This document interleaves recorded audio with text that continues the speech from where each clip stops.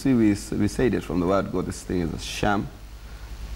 Kamau himself, the cabinet secretary, went to contest the proceedings by the ESCC, which I think you realize that the court has said it has to first make a determination before the proceedings can continue. That whether ESCC is constituted, properly constituted.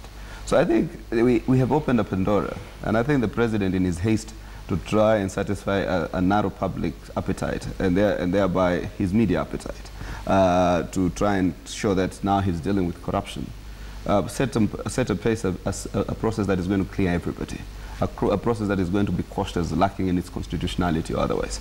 You know, you go and witch hunt commissioners on a basis of a frivolous,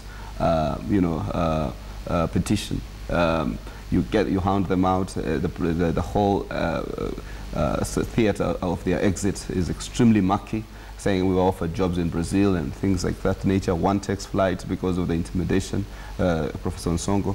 I think what he's done is to simply mismanage a process. I think in fact, the net effect of saying that this commission is ineffective means that now a Jubilee Parliament, National Assembly, will be able to appoint new commissioners. And you've seen with the commissioners they have been appointing so far, executive directors of their parties, TNA and stuff of that nature.